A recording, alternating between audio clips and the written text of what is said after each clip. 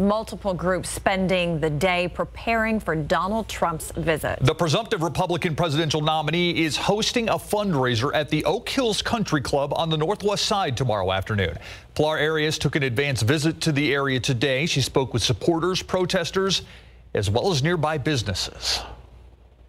Aside from a few police officers near the Oak Hills Country Club, there's no physical signs that Donald Trump will be here soon. But that doesn't mean people aren't talking about his visit. I had a few friends texting me that said, you know, he's coming, he's coming.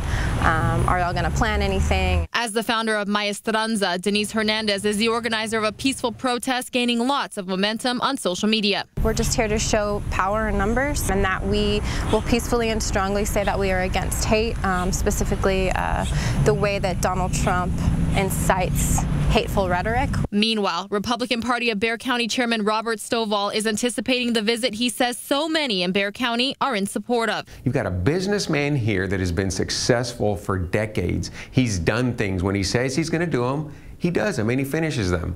Does he have kind of a sharp tongue? Yes, he does, but he says what's on his mind. Businesses in the already busy medical center area say they already have game plans in place. This nearby pharmacy not only plans to be open, but staff have already met with the Secret Service and SAPD about keeping non-customers out of their lot. Hi, thank you for choosing Ray's on Parkersburg. How can I help you? Here at Ray's Pizzeria, the owners say it will be business as usual. We're busy any day. At lunchtime, we're packed all the time, so we don't expect much, and we're going to be busy, hopefully. Both supporters and protesters of Trump say they expect peace and respect. Pilar Arias, KSAT 12 News.